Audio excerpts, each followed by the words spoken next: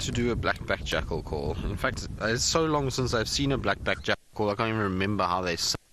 I remember Steph for a time had the black-backed jackal call as his ringtone on his cell phone. Every 5 minutes he used to hear this jackal calling in camp, and it was quite some. Used to get people every now and then. But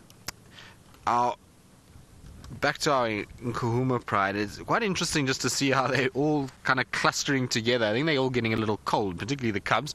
They've all started moving towards the females, and now it's just one big carpet of lions all together.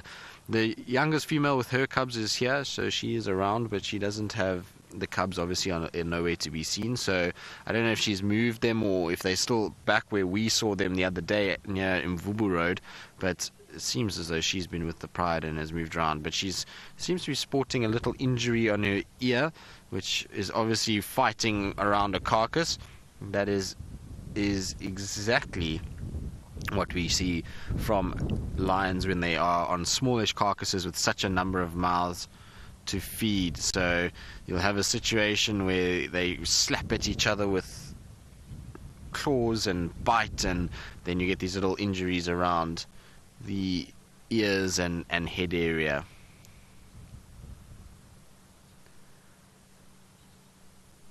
There's still a little bit of grooming going on, lots of blood all over them that they need to get rid of, so you'll find they'll groom quite a lot now just to get those coats into better shape again. Blood and things congeals the coat and it makes it all full of mess, and so they hopefully will just get rid of all of that, and that's why there's been quite a bit of grooming happening over the last little bit. You can see one is being groomed nicely and is absolutely loving it to our right hand side. This little female does that not look like the picture of absolute Sunday morning bliss for that lion? Is being groomed lovely by look at that, how cool is that? And head is passed out, like I say, Sunday morning grooming.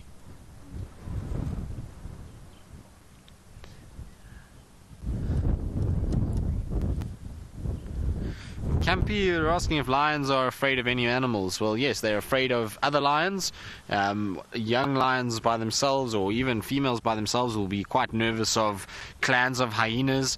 Elephants also will chase lions all the time, so they get chased a lot by them. So there's quite a few animals that lions are a bit nervous of. Even, things like rhinos as well. You'll have a situation where they will back away and get off that area. So they are nervous of those bigger animals and will very seldom take them on. But other than that, that's about it. They're certainly not scared of any of the antelope species, and things like leopard and wild dog and cheetah are no worry for them. So it's just other lions, hyenas, and the really big mega herbivores that we get out here in this area. But just other lions is enough to keep them busy and to keep them working. It's tough when you've got other lions around. It makes life quite difficult. You can see one female is just moving off, so she's going to go rub up on Amber Eyes, which is going to be interesting to see how Amber Eyes reacts. So she's been alright, that's okay. So you may be wondering why I know that's Amber Eyes. She had her head up just now and I could see nicely that she has those amber coloured. Sabrina, you're asking if lions eat people. Yes, the Nkuhuma pride is very fierce. They have consumed a number of people in their time. No, I'm just kidding. Lions do eat people, and there has been many a reported case of man-eating lions. So I think earlier Taylor was discussing the man-eaters of Savo, or the Savo lions, and so there was very famous males in that area.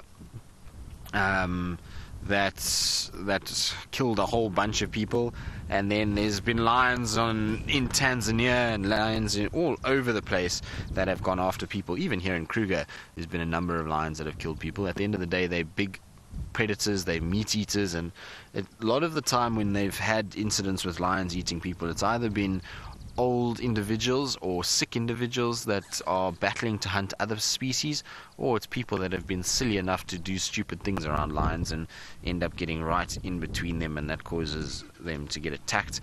And once you have a situation where a lion grabs onto somebody, even if it's just trying to defend itself, and it tastes that blood and realizes that this could potentially be food, then you'll find that they will start to do it more often, and it becomes almost learned behavior to hunt down people. So there is a very real risk of being eaten by lions. In fact, there was somebody that was eaten by lions here in the Sabi Sands at Chitwa airstrip. So there was one of the trackers was eaten by lions there, and which was quite a while ago. That was about, I'm trying to remember now, it was 2001, I think, somewhere around there. It was a long time ago already, but it does happen. There's most certainly, these things do take place, and lions, like I say, are the apex predator out there, so you've got to be careful around them. Luckily though, most of the lions that we have here in the Sabi Sands are very used to the vehicles and very used to even people on foot, because they get tracked and they see people on foot from a young age, but those people don't chase them, hurt them, don't get so close as to be able to become food, and they're not taught to hunt them by their moms. So most of our lions here are a little bit more relaxed than some other areas. You find a lot of the time where there's conflict with lions is generally where people are very aggressive to them and hunt them or try and kill them, or it's a situation where they've taken over vast tracts of land and they've left the lions with very little and nowhere to go and hunt, and so the lions are running out of food items, and then they start coming into